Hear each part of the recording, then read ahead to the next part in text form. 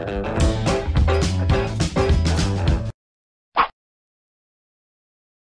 and welcome to 6-Minute Math. Sa video na ito, pag-aaralan natin kung paano bang mag-evaluate ng piecewise functions. Ano nga bang piecewise function? A piecewise function is a function in which more than one formula is used to define the output. So, ibig sabihin, function pa rin siya, pero nahahati lang siya by parts into different formula depende sa domain natin. So, f of x is equal now to formula number 1 if x is in domain number 1. Formula number 2 if x is in domain number 2. Formula number 3 if x is in domain number 3. So let's have an example. If f of x is equal to 2x minus 1 if x is less than or equal to 1, and 3x plus 1 if x is greater than 1, find f of 3 and f of negative 4. Ang tatandaan mo lang dito sa evaluating function ay dapat alam mo kung paano basahin yung domain ng function. So, ibig sabihin, kapag daw yung value ng x natin is less than or equal to 1, ang gagamitin nating formula is si 2x minus 1. Kapag naman ang value ng x natin is greater than 1, ang gagamitin nating formula is 3x plus 1. Now, let's try to solve for f of 3. Since si 3 is a number greater than 1, we will use the second formula. F of 3 now is equal to 3 times 3 plus 1. Simplifying this, we now have f of 3 is equal to 9 plus 1, and 9 plus 1 is equal to 10. Therefore, f of 3 is equal to 10. Next, we have f of negative 4. Since a negative 4 is a number less than 1, we will use the first formula.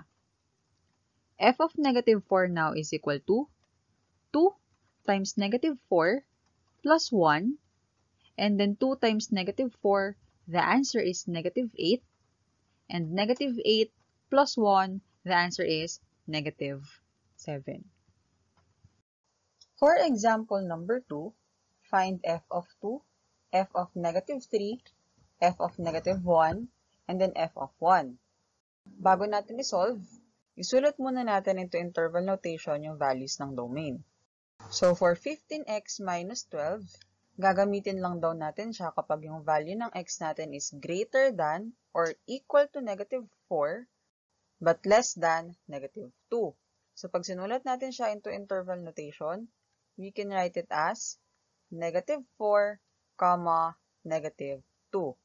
Negative 4, gamitan natin siya ng bracket since included si negative 4, and then negative 2 naman, gamitan natin siya ng parenthesis since negative 2 is not included. Next, if the value of x is greater than or equal to negative 2 but less than 0, ang gagamitin natin si x squared minus 5. Isulat natin siya into interval notation. Negative 2, 0. Negative 2, gamitan ng bracket since included si negative 2, and then 0 parenthesis since 0 is not included. Sunod naman, 0, positive 2. 0 is included but positive 2 is not. Next naman, 2,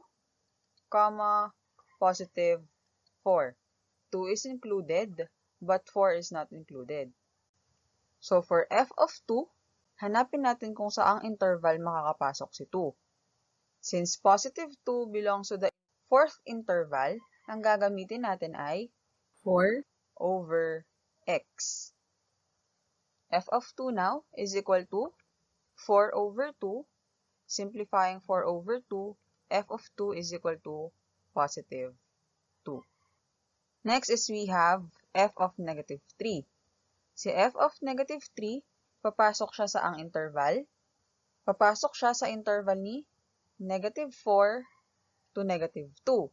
Since papasok siya sa interval ni negative 4 to negative 2, ang gagamitin natin ay si 15x minus 2. F of negative 3 now is equal to 15 times negative 3 minus 2. And then simplifying this, 15 times negative 3, we have negative 45.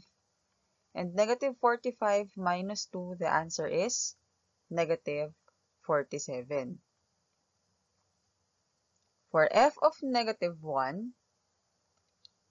since si negative 1 ay papasok sa interval number 2, which is from negative 2 to 0, ang gagamitin natin ay si x squared minus 5. F of negative 1 now is equal to negative 1 squared minus 5. Negative 1 squared, the answer is 1. And 1 minus 5, the answer is negative 4. And then for f of 1, the interval that we are going to use is from 0 to 2. Kung 0 to 2 yung gagamitin nating interval, therefore the answer is 20. F of 1 now is equal to 20.